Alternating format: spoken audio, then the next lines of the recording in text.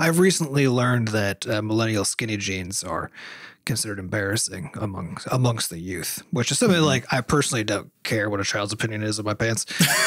Butterscotch. Hey everybody, welcome to episode 486 of Coffee with Butterscotch, the game dev comedy podcast, Butterscotch Shenanigans. I'm Seth and I'm the games programmer. I'm Adam, I'm the miscellaneous programmer. I'm Sam and I'm the artiste. And this is a show where we talk about life, business, and working in the games industry. Today's still September 11th, 22x4.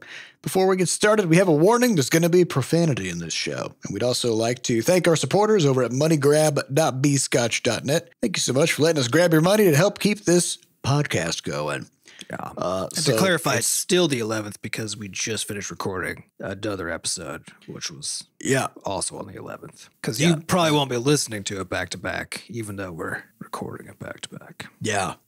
So Sam, probably at this point, if you're listening to this episode, Sam's a double dad. Yeah. Now his dad powers have doubled in size. What does that mean exactly as a dad? What new capabilities do you gain? I think as a level 2 dad. Yeah, I think I unlocked jorts actually. Ooh, yeah. What about New Balance shoes? Do you have to have 3 kids for that one? That might be a level 3 dad thing. So I don't know if I have access to that. Yeah, I gotta check the perk chart. It's very complicated. What about cargo shorts? Where does that fall on the cargo shorts? I think you went all the way to jorts, but I feel like cargo shorts is the next step up there. You know, I think you can do that at level 2. I think level 2 dads gain the cargo shorts perk. Yeah, I'm pretty sure. I'm trying to figure out when I get the belt clip. It's not been super the overall documentation is not super clear as when what level of dad you have to be to get the belt clip with your phone. Yeah. You know what I mean? Well, there's different dimensions. Yeah, there's different dimensions of dadness, right? Because there's number of kids and there's also age of kids, you know? And I think once your kids are teenagers, then you unlock a whole new tier of embarrassment specializations. Where you can get belt clips for your phone. You're always gonna wear socks that go halfway up your calves, and you're always gonna wear shorts no matter the weather. Yeah, and I think at that point you can also slick back your hair. I'm pretty sure if you have any left, you know what I mean. At that juncture. Yeah, and if you don't, then you can do the thing where you for some reason refuse to shave your head, but keep growing out the hair around the sides, and you get that kind of friar C-shaped airplane pillow style haircut. You know, that's a good one. Teens love it when their dads have that. Have that hairstyle. I sort of incidentally spec'd into girl dad. You know, it was my plan to start out with, but that's sort of the spec I've ended up with. So I'm not sure. I'm also not sure what particulars unlock in that domain. I've been wearing a lot of bows. Yeah, our family doesn't have much experience with that because our parents accidentally triple spec'd into boy dad and boy bomb. You know, so I don't know. We'll see if anything happens out of that. And there's something else that you could do. And again, this doesn't really come until later. But when you get to start horribly abusing slang in a way that you can induce maximum cringe, and I'm pretty sure cringe damage is the dad's specialty. I'm pretty sure as far as where they fit in the overall meta. Yeah, I think the difficulty I think of all of the embarrassment related specs is that they require research time. Because you have to learn what is embarrassing. Because I've recently learned that millennial skinny jeans are considered embarrassing amongst the youth, which is something I personally don't care what a child's opinion is of my pants. Wait, hold on. Are they wearing baggy jeans again, or are they? Yeah, right now my understanding, because I'm not up to what the youths are up to. My understanding is the 90s, right? Yeah, we're currently in the 90s phase for the youth, so they're wearing what we used. Oh, so they're doing Jinko stuff. They got chains on their jeans, big jeans, all that kind of stuff. Yeah. Which is not embarrassing or dumb looking at all. Nope, I don't know. But it is the fun part because you get to when you're occupying that territory of why would you care again? Why would you care what a child thinks about your clothing? Unless it's because you're having fun. That they care about what's going on with your clothing, and so that's where because they haven't been around long enough to understand that how cyclical and arbitrary fashion is. It still blows my mind how how all these people who are like teenagers in their early 20s are wearing glasses that to me are like Great Depression era. Those weird fucking those giant glasses. Yeah. And I'm like, I mean, and the thing is like they do look good on some people. Yeah. Not everybody. On some people. Right? But like that's just how faces work. Right? So, some things look good on some faces and some things don't. So the idea of like there being like a universal, this is what's in fashion right now. It's fucking weird to me. I just think like people should just wear stuff that fits reasonably well and sort of flatters your shape, personal features, you know, and everybody else can shut the hell up about it. Just whatever you're into. Yeah. And again, unless you're having fun making other people pressed about how you are dressed, then that's where you get to occupy that having fun space. And I think, but it does require research because you got to know things like. Because the only reason I know how to use it wrong. Yeah, because I'm on TikTok. Otherwise, I wouldn't have known that the kids are like, oh, those millennial skinny jeans. You know, because I don't even think of them as skinny jeans. But like, I mostly wear millennial skinny jeans. It turns out I didn't realize that's what I was doing. It's just like you talking about like the ones that all of us wear that are like essentially leggings, just somewhat formal. Jeans. The ones that actually like. Tend to touch your leg more often than not as they go down, you know, not even necessarily like tight ones, but not like what we wore when we were growing up, where it was like as baggy as fucking humanly possible. I would like to put my leg into a pant and never touch the side of the pant for the whole day. That's that's the only part that touches me. Here's the thing: the waist. That's it. Here's the thing: they need to appreciate that some of us just are caked up, and we don't have a choice. Okay, Seth can't get jeans big enough. I can't get jeans that my legs and butt fit into with room to spare. Yeah. You know what I mean? He has to stand with his legs in a V because his legs can't even go straight because the muscles are too big. I had to learn to do the splits just to keep my thighs from touching. Okay. So he's got no choice in the matter. And no one should be harassing him about it. So at least leave him out of it, Gen Z, you know? Yeah. And if you got a problem, I guess that's your problem. Yeah, because I don't actually give a shit.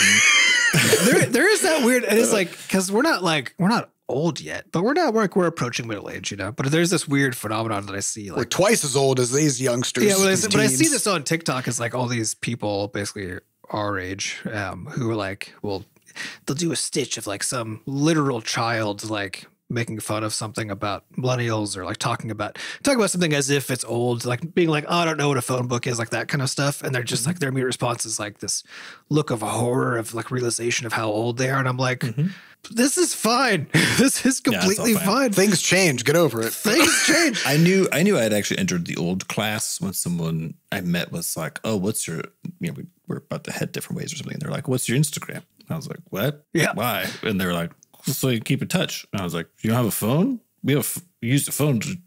And they were like, I just don't have email. Instagram. And I was like, I will say though, to me, that's partially age, but also like I had a GDC, I think one of my first GDC talks, which was now like 8 or 9 years ago when I was in my 20s.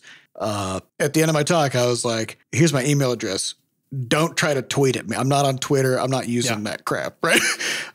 Because like, you gotta like, there are trends, but just because you drew the line somewhere, something that you're not going to engage with doesn't necessarily mean that you're old. It just means you're discerning, you know, but it can. Sounds like the thing an old wise person would say. It can just be both, you know, like, I think to me, that's the thing is like, it's just fine if people at different points in their lives, kind of as a cohort, are just into different stuff. You know? Listen, all I know is that I can type and Gen Z can't. So I don't care. You know what? Don't care, whatever.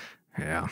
Apparently they can't touch. But when I see them doing shit on those phones, though, I'm like, I can't.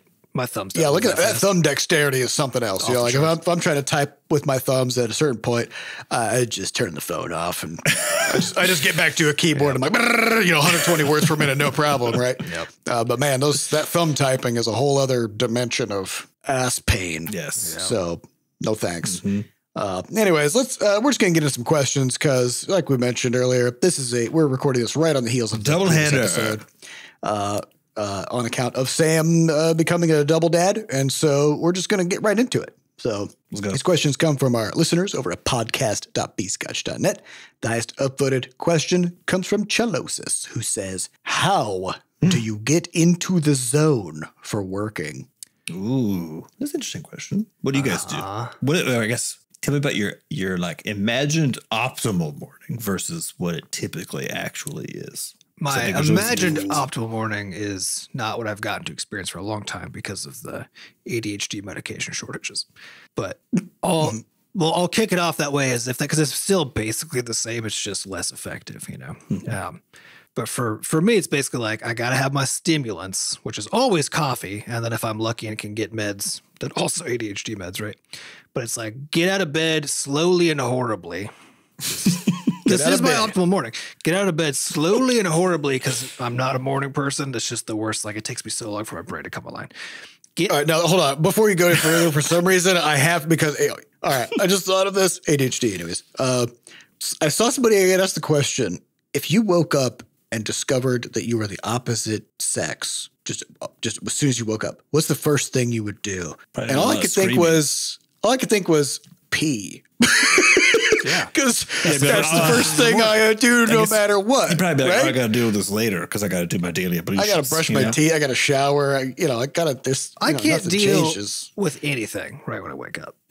Anything at all. So if something happened, even your optimal day includes not dealing with anything. Yeah, I can't. So like, if I was suddenly in a different body or whatever, I'd just be like, I'm going to have to deal with this once. I'll deal with this later. Once I've had coffee, once I've peed, once I've had some water. You know, gotta hate those body swaps. Yeah, it's just so then I'll figure that out at that point. But yeah, so it's basically like the first part of my day is trying to fucking just come to life and get my brain going. And so it's all about like stimulants, going through the routine, getting cleaned up so I feel like a human being, putting clothes on so I feel like a human being, right? It's like, so I have to like really start to feel like a person before I can like settle in and do a thing. And a lot of that is sort of getting away from being a sleeping, oozing biological entity. A mass. You know, is before you go to the computer, is part of that coming online thing happening while you are already at the machine? No, it used to before I had to deal with like cat chores in the morning and stuff too, and like playing with cats and getting them fed and all of that. Because my routine used to be like get coffee, go to my computer, and like wake up by checking email and drinking coffee. You know, like kind of getting stuff going that way. These days now I kind of like have to do just more morning chore stuff before I can sit down. So by then I've already had my cup of coffee. Might have a second one already on hand, you know. So you're pretty alert by the time you strap in. Yeah, as far as like my brain allows, you know. It's like by the time I'm at my desk, I'm ready to be fully engaged with the system. And then it's a matter of like easing myself into the stuff and trying to figure out what, especially these days, because my work is so scattered among like program related tasks, marketing tasks, biz dev tasks. It's just all over the place. And so a lot of us trying to figure out how do I knock out the stuff I don't want to do? Because even though the mornings are horrible and I hate them, that's also when I have the most like motivation once I do turn on. So I try to knock out all the stuff I don't want to do. So it's not hard stuff. To clarify. It's not hard stuff. It's stuff you just it's God damn it. Stuff you'd rather not have looming over you for the whole fucking day so that you don't have to think about it. It's stuff that's hard it's stuff that's hard for me to do because of how my brain is, right? So it's like the stuff basically if things are really hard to me if I don't want to do them. Otherwise I just do them. Hard or not, it's not really an applicable metric, you know what I mean? So so for most interesting framing. Yeah, nothing's really hard. Some things are just annoying to have to do, and well, I think it is an interesting question because it's something else like my wife talks about on occasion. Is when she was back in her medical residency, she would talk to med students who were coming in. Like one of the questions they would always ask is like, "Oh, is it really hard, to be in residency?" And her response was always like, "Well, what do you mean? Because like you're working a lot, like a lot, right? And you're learning stuff constantly. You're dealing with all those like complicated social scenarios, right? So like by most definitions, obviously, yes, like there's no such thing as like easy practice of medicine, right? But when she thinks about it, she doesn't. Compared to what? Exactly. Because she doesn't think about it as hard, you know? Because like I know that like our dad who recently retired from a career as a surgeon, like to him, taking out an appendix was the easiest fucking thing in the world. Yeah. Like he could do it with his eyes closed. You know? And like and also like the training to get there took a lot of time, but I've never really heard him describe it as hard. Yeah, but that was also you just working his ass off and like so it's an interesting question of like, what does it mean for a thing to be? And for me, like hard is basically overcoming. It's it's about overcoming some kind of an obstacle. But to me, the biggest obstacle is always the willingness to do the thing, whatever it is. It's just how hard is it to yoke yourself to the task, basically. Exactly. Right? Like that's the thing that and especially with ADHD. That's weird. That's kind of like definitionally what ADHD is, right? It's like, yeah, I get that. I think I'm in the same place. Yeah. So like most of the stuff that I'm doing these days is what I think of as hard, which is interacting with people to accomplish some goal, right? Or trying to like create some prose to accomplish some sociological goal of like marketing or whatever, right? Or to convey something to a business partner or whatever. To me, like all those are hard because I don't want to do them. And so I have to like make myself fucking do it. And the mornings are the best time to do that. Just like sit down, try to like, and it's all about like, I get my music on, get my earbuds in, like there's the whole ritual of getting everything settled. And then I just like the way that I have my computer set up is like, I've got a few different versions of my browser with different tabs and like tab groups and stuff. So I could go to the right set, got all my stuff right there. Go to my email inbox and just start doing stuff. Right. And these days we have our new work management tool. So like I can start with that thing and figure out what's on the list. Takes out a lot of the prep time. It does. Yeah. And so I still have to do like all the admin stuff first. Cause I don't really document that. Cause it's just like, that's the shit I do every morning. It's like check email and figure out what's going on. But yeah, so I knock all that stuff out and do my best to get into the swing of it while I'm doing it. And for that kind of stuff, for stuff that I don't want to do, it's either extremely helpful or extremely unhelpful to have other people be visible. So I kind of choose in the moment. Do I like... For some reason, my brain is for some reason like reeling about this idea of like trying to figure out what it means for something to be hard. Because the more I think about it, the more I can't figure it out. Well, it's because I think that the reality is that if something is engaging to you, then even if it is a challenging thing, right? It's complicated. It has a lot of requirements on you, whatever else. If it is engaging to you, it doesn't really matter that it is challenging. Because to me, if I don't know how to do a thing, because I think for like programming as a discipline, the thing that you would like kind of think of as hard is like not knowing how to approach a problem or it just being really complicated. So you have to think a lot about all the components, right? So there's a lot of like effort involved, like kind of but for both of those, hard or is that just the steps that you're going through? I think when people describe programming as hard or really like any discipline, they're typically referring to like the practice of actually doing it, like the elements that are involved, not knowing what to do, figuring out what to do, putting in the effort to then get it done, right? But that is definitely not how I think of hard. For me, like that's what makes those things fun and interesting is like trying to figure that stuff out. And sometimes I end up in a part of the discipline where I'm so uncertain about what to do and can't get a hold on it that it starts to move back into hard territory because now, but it's becomes hard because I don't want to do it anymore. Right. Like that's or you can't, or you can't figure out that's what I'm kind of sticking on where it's like, at the end of the day, the thing just is what it is. So like one of the things that people struggle with the most is, something like getting in shape or losing weight. Right. And I can't help but reflect on like, if you take an animal to the vet and the animal's overweight, and the vet's like, yeah, feed him less. And then that solves the problem. Just, it's very simple. Right. And it's not hard for you to have your dog lose weight because it's not about motivation or anything like that. It's like it's just a one-step process, right? And it still can be because a lot of people get a lot of joy out of getting to feed their pets, right? Because it's watching a pet be fucking into the food they're giving them is very fun and satisfying. It makes you feel good to give that experience to the So, but it's an interesting framing of how like let's say I wanted to be able to like squat 600 pounds, right? And so I'd be like, well, like, that's going to be really hard to do. I'd be like, well, what does that mean exactly? Because I can think of like 100 different ways to get there. I don't think I would because it just would be I don't want to put in that time. Right? I think it's easy to confuse simple versus complicated with hard versus easy, right? And I think that's kind of what happens in these contexts. Because like a lot of things are actually but it's weird because it's not the thing that's hard. No, it's the doing of the thing that is hard. It's all internal. Yeah. And it's not even about what you're capable of in terms of like you can't like anybody's capable of like getting up and going to the gym or like changing their diet or learning a program or whatever in the right structure, right? Like if like you go into like a programming boot camp for a month and you have nothing else to do, right? Like you're going to learn how to program. But as soon as you have to then like balance that against a million other things and continuously make active decisions on how to pursue that goal, then it's like the like learning programming in and of itself is not hard.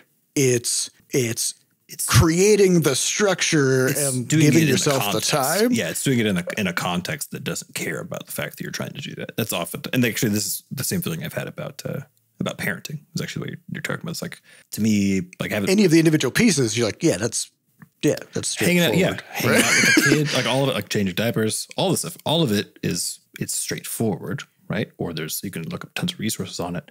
And what's challenging about it is the fact that it's balance. It's not the only thing you're doing. And so it's like, but yes, that's weird, right? Because it's not that parenting is hard. It's that parenting is hard when you have a million other things going on, because it turns out doing a million things is hard. But also just like, and when you're tired, right? Or like whatever, there's a million reasons why in the moment, the thing becomes hard, which again, to me, like the way I think of hard versus easy is, can I basically just go do it? Right. Or do I have to somehow make myself do it. Yes. And is that even possible? Right. But like, would you describe it in retrospect? Like, was it hard to build Rumpus? I wouldn't have described it that way. No. Yeah. But like at any given lot moment, of work and a lot of challenge, as an challenge in the sense of like obstacles I had to overcome to figure it out. Right. Yeah. And at a given moment, when it got particularly challenging, it would move into the hard territory where I'd have trouble making myself do it. Like there were hard parts of it, but also like those were expected, and like you just needed to put the time in. Yeah, but when a thing is hard versus when it isn't also is like, so it's like right now, because I've been without ADHD meds for like 2 years, right? I only got to be on them for a year and a half for the fucking shortage. And now I've been off of them, right? And so right now everything is harder by my definition, just literally everything, right? But especially the stuff I don't want to do, because that's like the whole value of ADHD meds is they move things that are hard they move them from hard to less harder to easy territory, right? Yeah. But again, it's not the task itself that's hard. The task stays the same. Engaging with the task, exactly. The task becomes easier. Yeah. So I think, and this is why I like that question of like, oh, is it hard to do X? It's like, well, not inherently, it's just sitting there. Yeah. Yeah. I think, and it just needs the time. Well, you just need to give it the time. So you said you basically, the way you start your work is by front loading the things that would have the highest, the hard things. Right? Front loading those hard things. Because I literally take the opposite approach typically, where I think the best work days I have are typically where I have 1 or 2 things loaded up that are small scale. Mm-hmm. My problem is typically a scale problem for where I'm at in like our overall, the work that I tend to do, which is just that most of the things I do they just take a fucking long time. And so that's what's hard about it. They are hard to do because they just take days. It's like making a new thing, animating it, fully integrating it, adding components to it, whatever else. It just takes days before it's all done. And that's what I find hard about it, is the fact that it's not like I finish my morning and I'm like, I did it. I finished my morning and I'm like, I got some percentage of the way done. I don't fucking know, Yeah, but again, it's weird because it's not that like it's hard. It's not that you would describe any of those pieces as hard. It's just that it takes so long that doing it in a way that feels like you're being like good with your time. Yes. That you're not like mentally disengaging from it or getting distracted. Like that's the hard part, that's where I'm like, it's so interesting, right? To think that like, because you're missing the tight feedback loop, right? Yeah. And like very few tasks are just like hard on their own. It's like your brain trying to latch onto it. That's the hard part. Yeah. Well, this is why for like really weird. This is why for like ADHD brains, being able to break up large things into small things is like so helpful, because it's helpful for everybody, obviously, right? But for ADHD brains in particular, there's a reason why that's like one of the core pieces of advice is like, but also like ADHD brains aren't very good at it because you first have to engage with that task, which is hard because you're looking at an ambiguous big thing and being like, all right, I'm going to go break this into chunks, right? Again, it's not difficult necessarily. It can be depending on the task, but like it's not inherently difficult or challenging to do that necessarily, but it's almost always hard because of that layer of abstraction where there's not like a nice tight feedback loop, because ADHD brains love that tight feedback, and that's why I love programming so much, and why, like Sam, to your point of like the distance between working on a thing, getting an outcome. Like that's what makes all the other stuff. That's what makes like even more so with like the writing stuff than like the fact that I'm engaging in a different medium, the medium of like prose and like thinking of somebody else as a social being and trying to like create some kind of a interaction and consequence with them. Right.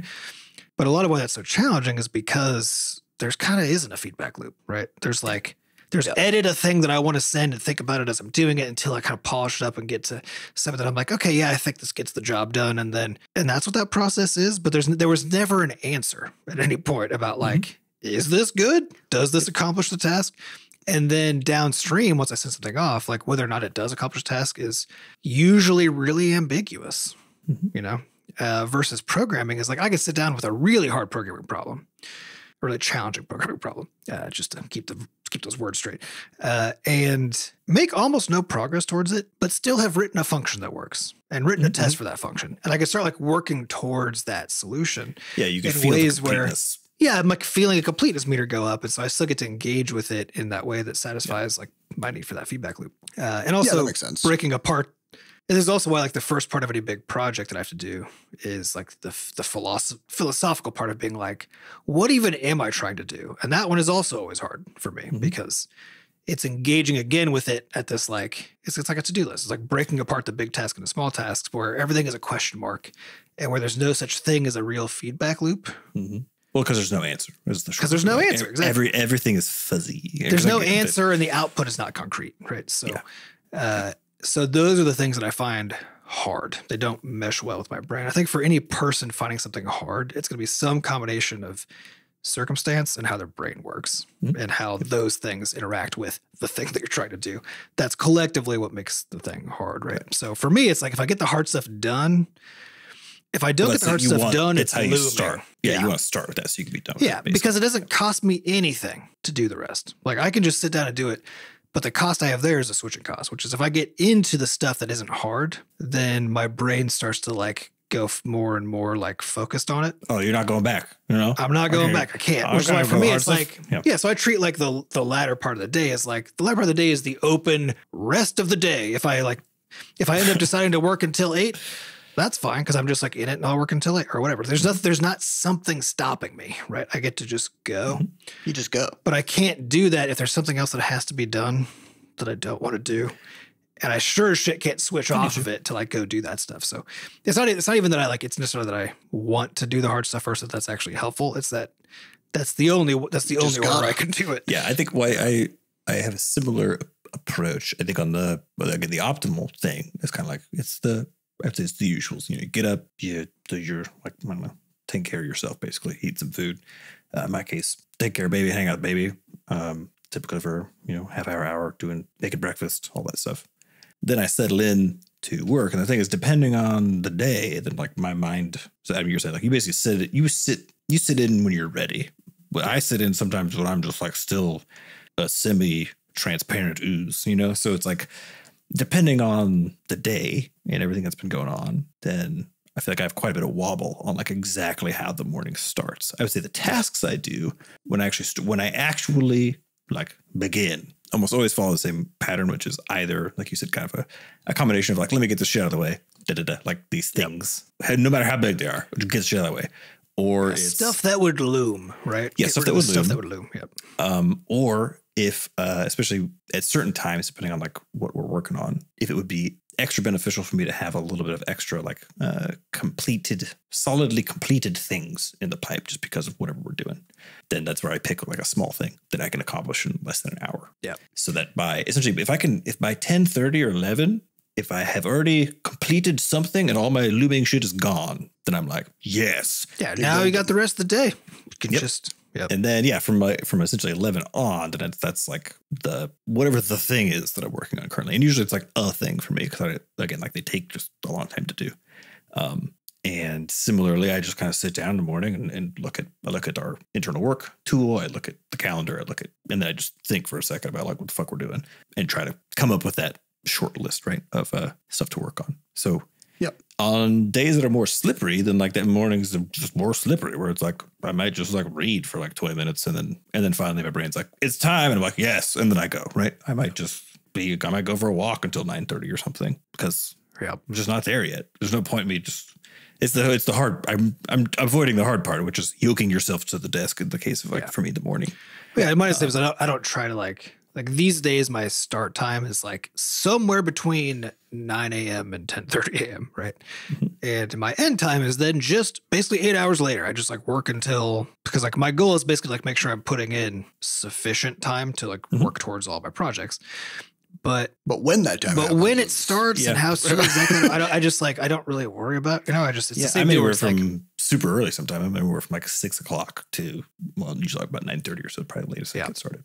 Yeah, there's a lot of the team is basically like shifted from my time by like 2 hours, right, on both sides, and it's just like I've made it so that I can work when my brain is most likely to be able to accomplish things, so that because otherwise what's the point? You're just sitting there doing nothing, accomplishing nothing, and feeling like shit about it, So I'd rather just, and of course, this is because we have the flexibility of deciding when we work and all this kind of stuff.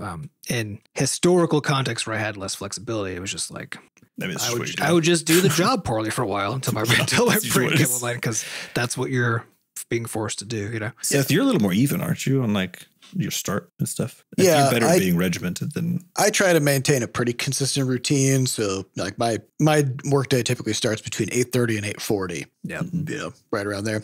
But I go like to try to kind of get the most out of my time. I do a lot of chunking. So it's in like first thing, like when I get to my computer, I look at my email inboxes. Usually just delete everything. That's what I do. And then I'm done. Yep. I do not look at my email until the next day. Because I'm done with it now. And what I found is, and which I'm sure you guys can also agree with, the more emails you reply to, the faster you get more emails. Yeah, that's the worst. And so anything that's not urgent, I try to, give it some breathing room and only reply to stuff as needed. But yeah, for me, it's mostly about like get admin stuff out of the way, figure out the plan for the day. So I'll go into Blork, onto our work management tool, get a sense of where I'm at, what's going on, and then I'll just try to formulate a plan to try to chunk things out. I have found, though, that working from home has been a bit of a challenge for me. I think maybe more than some of the other folks on the team, because I get so much like joy and satisfaction out of the collaborative aspects of working on stuff, and because we have like more flexible work hours and some people are like not even around until, a couple hours after I start my day, or, people are like, we don't have like a fixed lunch break time or anything like that. Right. And so there's a lot more asynchronous communication that happens, nowadays compared to like back when we were in the office and somebody would just be like, hey, look at this. Do you see this? You can just like turn your head and be like, yeah, it looks good. And so that has been something that I've just kind of always been kind of grappling with since COVID, of trying to find things that I can do that won't require me to like get feedback from people, and trying to keep other people's like schedules and availability into account. For me, like that's kind of the hardest part of finding ways to chunk out time and like get into the zone. And especially kind of as time has passed, as different people's schedules have become more unpredictable because of a variety of things, right? Then that can kind of like make things a little more difficult. But overall, it's still pretty manageable, But yeah, so like for me, it's mostly just about trying to find chunks and just like find a thing that'll fit nicely into that chunk. Like Sam was saying, like, oh, I got an hour here, where I'm like, I've got a good hour that I can just lock in and do something. Let me find something that I think will take me about an hour, right? Grab that thing and just don't worry about anything else, and just bang out that thing and get it done, right? Yeah, I think it's so much that depends on like what kind of work you have available to you and how long those things take. And yeah, that's been a funny one we're talking about this stuff, because like mine is, it's just not easy to measure I don't have anything where I'm like, that's going to take, I do actually, they're just singular art. It's like a component for something, like a single picture. I'm like, oh, it'll take about an hour and a half maybe. But anything else, I could not. There's no chunk of appropriate size for me to fit it into. Yeah. So it's all guesswork, Like if I get a bug from QA, right, and I look at it, I'm like, I think I know what's going on there. Probably take me 20 minutes, and then as I start digging into it, then the horror starts to dawn on me of like, oh, this is actually like a 4 hour like refactor. And those are the parts where those are the moments where I do find myself kind of like losing the plot. You know, where I'll be like, okay, well, like now I've spent 20 minutes. So, maybe it's like it was an hour until lunch when I started this thing. 20 minutes in, I'm realizing this is going to be a whole day project now. And now I got to reorient and be like, okay, do I abandon this and then try to find like a even smaller thing to do and squeeze in? Or, those are the times where things can kind of fly off the rails. Yeah. Because you never really know exactly what you're getting into. And I'm usually pretty good about it, but every now and then you kind of just run up against and so much that is about context switching, because for all of my stuff, I have tons of things of varying scope of size that I could be doing at a given moment, but they're distributed across incredibly different projects and even like domains. So like, marketing, PR, biz dev stuff versus various programming things, right? But for my programming things, there's like a whole bunch of different whole discrete kinds of projects that I have. And the amount of context switching required to move between those adds to that hardness layer, right? So like, so I don't use time as a metric to figure out like, oh, let me go find something to fill in this space, because there's so much mental overhead cost of picking a thing that isn't already what I'm working on, but the thing that I'm working on usually just has a bunch of big stuff I have to be dealing with, so that I can't really be making those choices. Yeah, and that to me, that's kind of part of the chunking idea.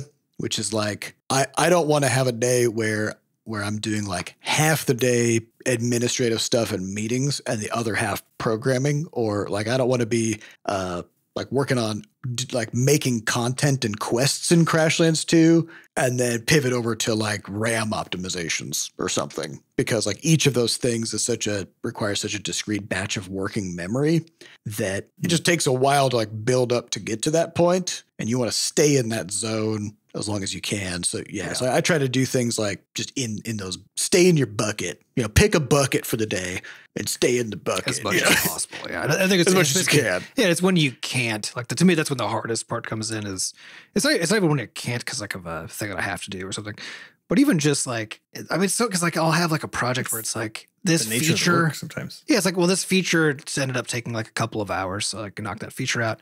The next feature is going to take like a couple of days. Right.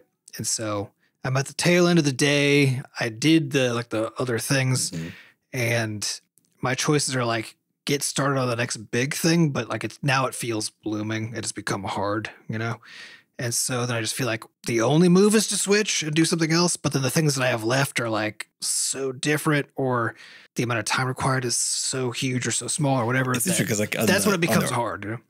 Yeah, because what you guys are talking about is like you're able to batch work in a context, right? Where it's like I'm doing programming on the game, or like I'm doing content for the game, or else. Yeah, not necessarily able to, but try to.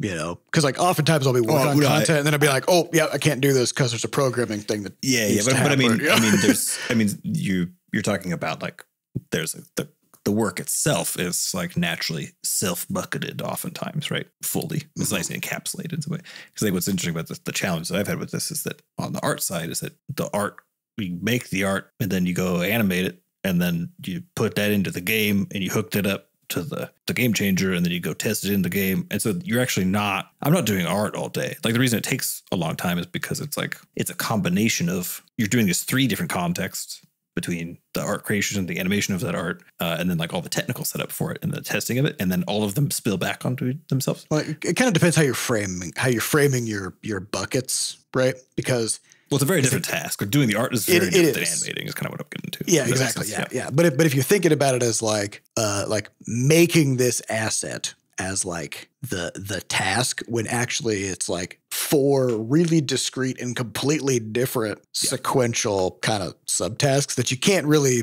very easily move back and forth between, right?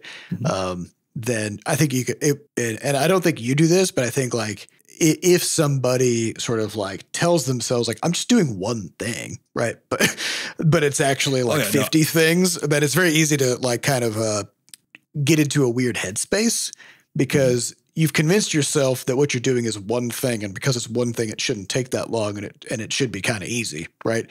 And then of course, it's not one thing and it's actually fucking hard. And then you get really discouraged. I don't have much of a discouragement problem, but I think it's because you just kind of plow ahead. Yeah, I just kind of keep working on it. It's mainly just that. But it is part of it because it's the same idea. Because basically what you're saying is that in order for you to accomplish certain, like your main kind of discrete tasks, right, that you have to go through a pipeline, basically a series of steps. The whole pipeline.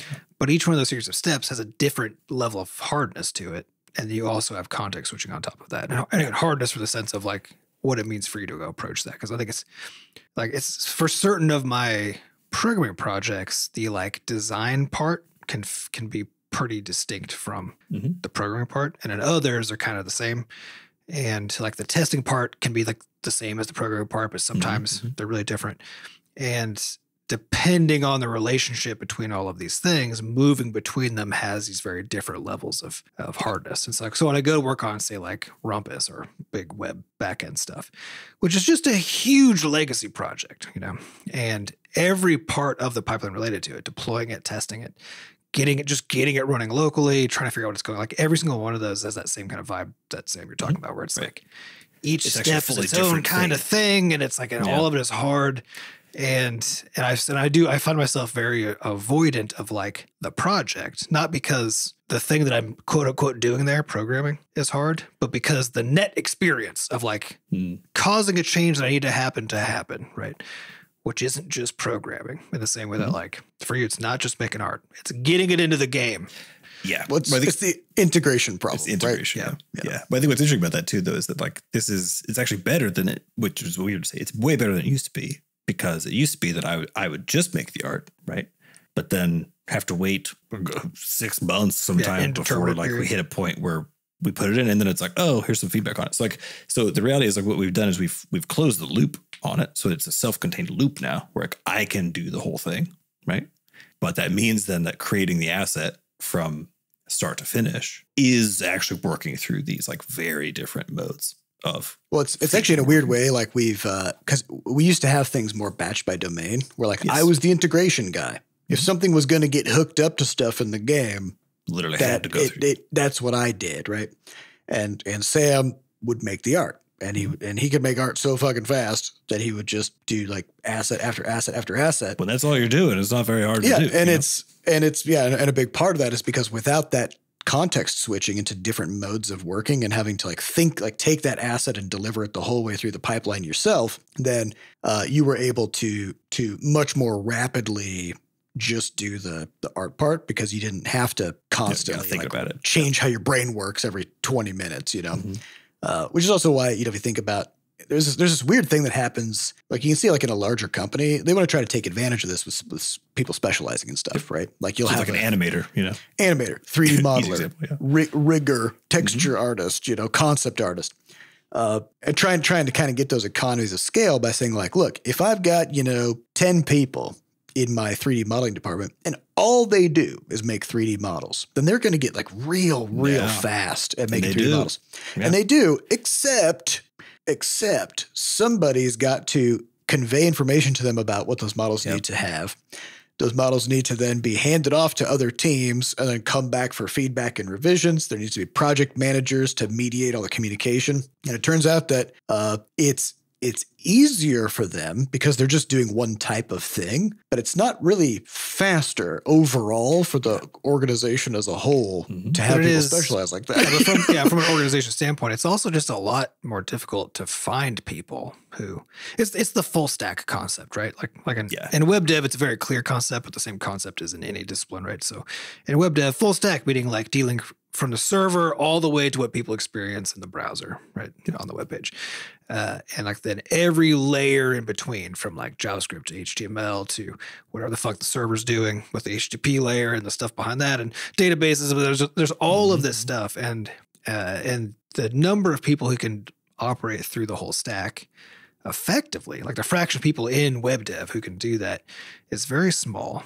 And there's 9 of them. Yeah. Well, the word effectively is doing a lot of heavy lifting there too, right? Because there are a lot of people who can like do a little bit. all the way across. And the thing is, you get a lot of value out of it, even doing a little bit. You can, yeah. It can be because the power of that iteration loop, right? And because since there's one person doing kind of the whole thing, like, so this is like the advantage that I have in our studio. Like I'm the guy doing web dev, right? And so I would, I think I do a pretty good job, but along any one of the parts of the stack, like if I were to go find somebody whose job was that thing, they'd crush me because they get to focus on the one thing, right? But I get to let every part of the loop gets to inform every other part of the stack when I'm building stuff, right? There aren't these communication layers of like trying to figure out how to mesh the stuff that I do know about with stuff I don't know about. Like none of that is in there. And I think, but jack of all trades, master of none, better than a master of one is the full saying. Yeah. The full phrase. Yeah. And so I think in large organizations or something like that, when you just need a lot of throughput, realistically, you're going to go specialization because that's the easiest way you're going to hire people. It's the easiest way you can maintain personnel with attrition and all this kind of stuff. Because when you're relying on kind of like the full stack model, you're putting also a lot of pressure on, and also as a support structure for your operation on small numbers of individuals. So like loss of an individual is extremely costly. So that even though like there's a huge benefit to having that individual, the fact that they could disappear and now you don't have them is like so risky that you're often better off, again, from a large organization perspective, of focusing on the core disciplines and just actually doing the sort of, not treadmill, what's what I'm looking for, the factory, the thing that's like a conveyor belt. Conveyor belt. That's the one. Yeah. Like it's a conveyor assembly line. Yeah. A treadmill with boxes on it. Yeah. And the weird thing about that though is, it's something I've always kind of wondered is, even in an organization like that, it's not like you have a manager who's managing a team of like front end developers and the manager only knows about front end dev and somehow is able to communicate with the person managing the back end team, Like I feel like somebody in there still has to know a shitload about most of the stack. I think actually the way you described it is like perfect example, because like you shouldn't have a team that's just front end and a team that's just back end. But right? you do though, right? What you want a team that has everybody on it. This is a lot of the idea in Agile too. Is like it's a cross-functional team, right? So really, what you have when you have a single person who's able to do a full stack of something. Right. It could be, a singer or songwriter who can also produce their own stuff and like knows how to deal with Spotify and SoundCloud or some shit. Right. Yep. Anytime you have someone who can do all of it, all you really have is a whole team smashed into one person. Yeah. Right. Which is it's a whole team without the communication. You got a CPU instead of a GPU. Exactly. Yeah. But you just don't have to manage the communication layer of all the stuff. Right. Which actually is a way bigger cost than anybody believes it is. It's where most of the challenges of managing a project come into play is like handoffs and accurate communication and all that kind of stuff. So not having to do it because it's all within a single person is extremely advantageous, but it's also very risky. It's a fragile system. But when that person gets their COVID booster, the whole company shuts down for 3 days because they got a fever. So you gotta pick your problems. What kind of problems do you want to have? I guess I think we answered the question somehow. We wandered all over on that one. How do you get in the zone? I think we got there.